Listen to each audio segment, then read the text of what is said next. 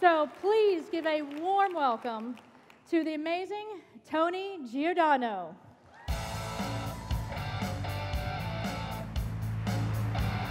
Thank you. Thank you. You need this? Good afternoon, everyone. Ladies and gentlemen, is it a different day and age? We have moved online as human beings. There is no question. That is our new house, in all honesty. We're not home anymore to answer the door from door knockers. Heck, my heart skips a beat when I hear my front door get a knock on it. Who's here? Why did they come unannounced? Last thing I want to do is talk to a realtor, right? We're not home to answer our hardline phones for cold callers. Over half the world's population is under the age of 30. Do you want to know what they do with your postcards in the mailbox? They go through their mail, they grab the white envelopes, they stick them under one armpit, then they grab all the things with color, they stick it under the other armpit, and then they walk into their kitchen and let those go in the trash. That's what I do anyways. So when you look at this title, Online Presence versus Present Online, what do I mean by that? Well, let's go back in time, 10 years. If you wanted to have presence in your market, if you really wanted to just color that area with your brand and be the dominant market share holder, what would you have had to do? Spend a lot of money, right? Advertise in every magazine, billboards, park benches, every single newspaper. And you, if you were willing to do that, would have had what I call, let's say my area, Malibu presence, when 95% of your competition was just present in Malibu. That's what online presence is knowing the difference. Having presence, not just being present, we're all online. But do you have presence, relevance? Are you active on all the networks? Now I want to share something with you, and I'm glad you're all sitting down. What happened to the travel industry in the early to mid-2000s? Bye-bye. Because what website was launched? Expedia.com. Remember that? What they did is they just became such a massive website for travel that unless you were a travel agent and a travel company willing to go online and be a source for them, you were left in the dust because you weren't as accessible anymore. Well, the founder of that company said, oops, didn't mean to do that. Sorry, just wanted to give consumers access. So he decided to do it in the video industry, same guy, and take out the video store who wasn't willing to go online and be a source for people. So what other company do you think he founded? Netflix. And here came the giant, Blockbuster, crashing finally last year because it just can't compete because it's not willing to go online at a high level. Well, the founder of those two companies is named Rich Barton. Sound familiar? He's the founder of Zillow. I'll let you all take a minute. Fortunately, we're not going anywhere as real estate agents. But what he's doing is he gave the consumers access. The MLS is no longer the Holy Land. That's for sure. You don't need a realtor to access it anymore. Most consumers don't even use their realtor's website to search for property. Now with KW, we're constantly changing for the better and adapting to smartphone apps and giving our clients consumer access. However, unless you're really willing to go online and be a true source, advertise on Zillow, advertise on the giants, get the leads, then look in your rearview mirror. Because the generation that is changing the industry forever. So how do we do it, ladies and gentlemen? How do we truly have online presence? Your personal Facebook. Facebook is the king. They're not going anywhere. They're the giant, and I'll give you 1.5 billion reasons why. But what are you doing on Facebook? Are you over it? Are you just getting into it? Number one new demographic signing up to Facebook every day, senior citizens. Grandma's finally getting to see the pictures of the grandkids. No more Polaroids being sent through the mail to put on your refrigerator with a magnet. Mom, Dad, get a Facebook. Number one new demographic signing up to Twitter, senior citizens, because they want their news. So we're going to spend some quality time on Facebook because it truly is relationship building and brand awareness. And then I'll just hit a little bit of points for the other 6 big networks. But for right now, a digital relationship is 100 times more powerful than a real-life relationship in the same period of time. What on earth are you talking about, Tony? You're telling me a friend on Facebook is more of a powerful relationship than somebody I know in person? In the same period of time. Let's go back in time. 15 years ago, I walk into Starbucks, see a friend of mine. Tony, coincidence, this is Jennifer. Jennifer's going to be buying a house soon. Oh, here, nice to meet you. Here's my card. Yeah, I'm probably a couple months away, Tony. Well, anyways, nice to meet you. I'll be in touch. Thanks for introducing us, John. And then a week goes by. Maybe she's on MLS auto prospecting now. I followed up with a couple emails doing my touch campaign. In 3 weeks, how much does Jennifer know about me? Nothing. I'm the realtor trying to capture her business, and we happen to have a mutual friend named John. I'm one afternoon away from her walking into an open house, befriending the listing agent saying, you could get a better deal if you use me. And her thinking, well, I don't really know Tony. Who is he again? That happens still to this day. But now enter Exhibit A, Facebook. I meet Jennifer, change my card, give her my information, go out to my car, pull up John's friend list on Facebook, because I'm friends with John, go to his Jennifers, there's 3 Jennifers, there's the one that I just met, and hit add as friend. When the lead is boiling hot, not in 2 weeks when it's cooled off. She accepts my friend request. The ROI and the chance of that is so high at that point. We just shook hands, we met at Starbucks. She sees that we have 4 other mutual friends and we're both Laker fans. I'm not a Laker fan, by the way, just use them. You see where it's going? Now in 3 weeks, how much does Jennifer know about me? Everything. That we're willing to share at least, right? She knows everything, and now in 3 weeks, we've built such a tight bond that I got her. Our kids go to the same school. I said happy birthday to her. I was one of 5 people that liked a photo of her kindergarten graduation. She's hooked because our relationship online is building a bond, and we know how we have 6 degrees of separation now. Heck, Facebook made us all realize there's 1 degree of separation. So what do? Who is this guy? He's my digital twin. He's actually the good twin. Think about that. He doesn't swear, doesn't take sides, doesn't go on political rants, doesn't get into arguments, doesn't sleep. He's on point 24 hours a day, 365 days a year. He posts something in the morning and somebody sees it at 6 o'clock at night and starts talking to him. He's the good twin. He only checks into the Encore and Wynn Resort in Las Vegas. I'm the one checking into the nightclub below the Wynn and Encore in Las Vegas. I'm actually the bad twin. Maybe I express myself a different way with my close friends and family in an intimate setting. So once you realize the power of these digital relationships, once you realize that he can be whoever you want her or him to be, then it is truly leverage.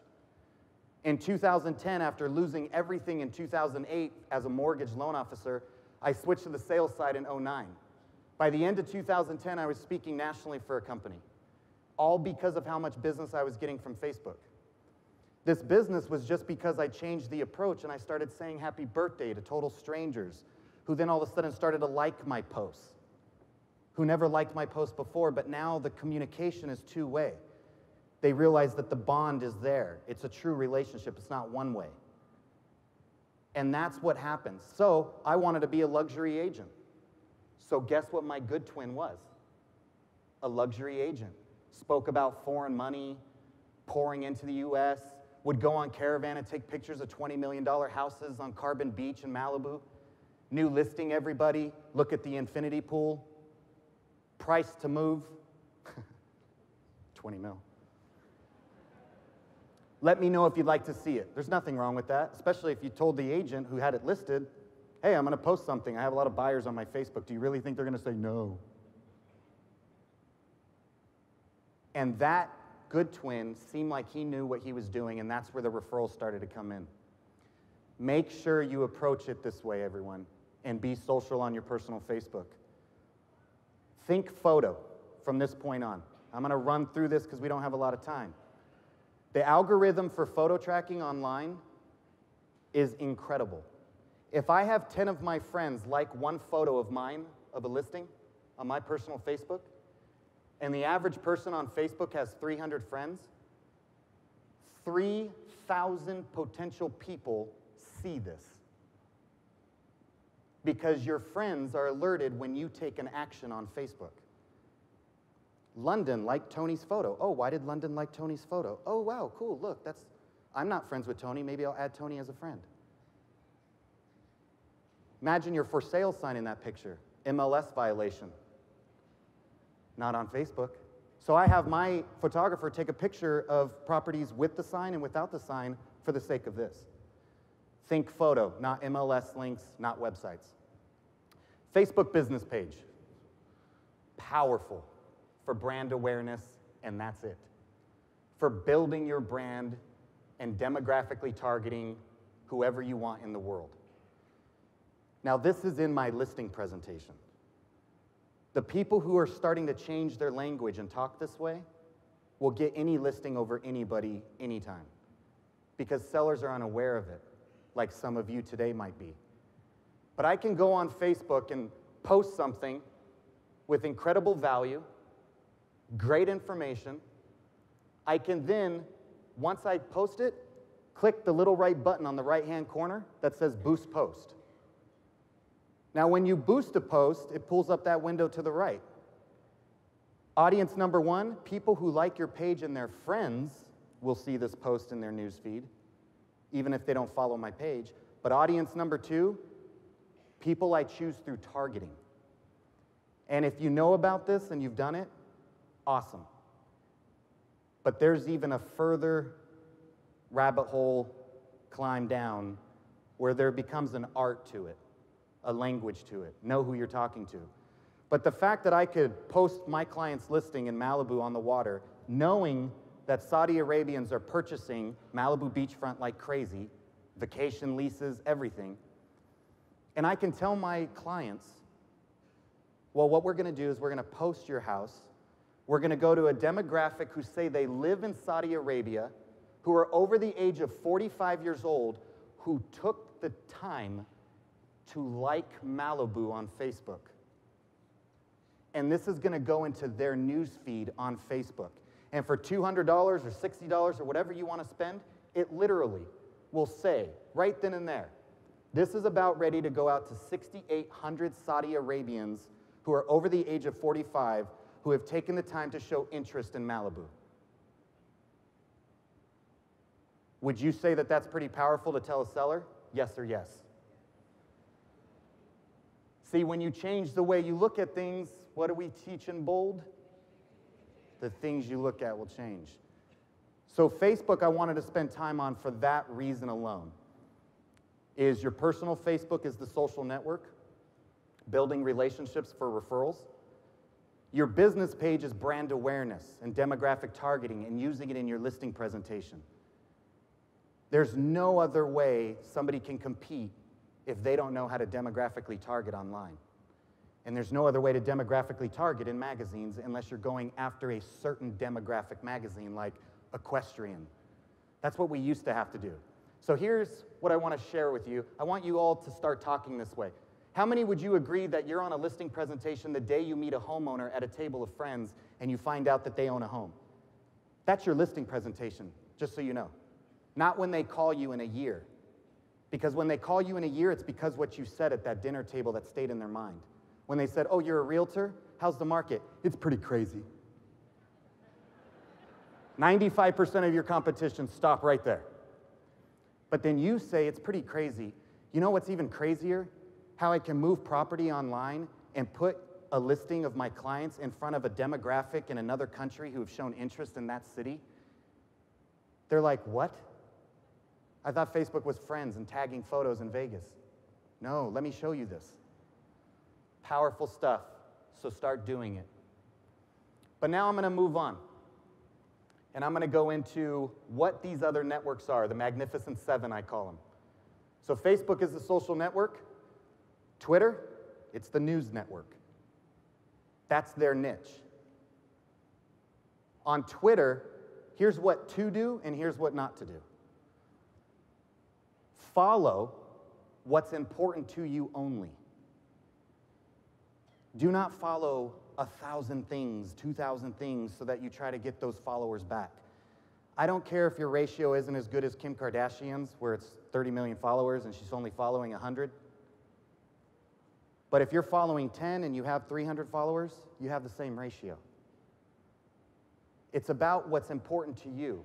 So as a real estate agent, you want to follow CNBC, CNN, Fox News. You want to follow Zillow. You want to follow Keller Williams. You want to follow both sides of the politics. So nobody knows what you are, because you don't take sides online, because you don't want to lose half your audience, right? So those are the things to follow so that you can see in your feed and it's not weighed down by a bunch of other things that you really didn't have interest in. But Twitter is to get discovered and to discover information. And I can't spend a lot of time on it, but any of you today could go onto Twitter, any of you could be a realtor in Malibu, and any of you could go to the top search bar of Twitter and put, just got accepted to Pepperdine. And it will pull up every single 17-year-old in the world who has tweeted those words. What was that, Tony? Oh, yeah. Why do I want to know that? Because I can reply to any of those 17-year-olds. And I can say, congratulations, hashtag Pepperdine. Go Waves. Give mom and dad my website, local expert on housing. Why would I want to do that? What do Pepperdine parents have? What do they not have? Time. I'm going to find them. I'm not going to wait for my phone to ring. And they see my website. It looks good. They already told their son that they're buying $1 million condo so he doesn't have to go in a dorm. I see it done so many times. So I'm finding them. I'm not waiting for them to come into town and hope that I'm one of the agents that they went on a listing and befriended. Twitter is extremely powerful. Instagram. Instagram is the photo network. That's their niche. You have to express yourself with photo and you have to be into photography, otherwise you're not going to enjoy it. So here's how to know if you should do Instagram. You and a friend are taking photos of the same thing. Group of people, and you go, okay, click, here's your phone. And your friend is like, all right, move, no, right there, yep, wait, okay, click. He belongs on Instagram, you don't. His shot doesn't have the power line in the way of the sunset, yours does. So you have to be into it, but it's a marketing giant and there's a reason why Facebook purchased them. Pinterest, fantasy football for women.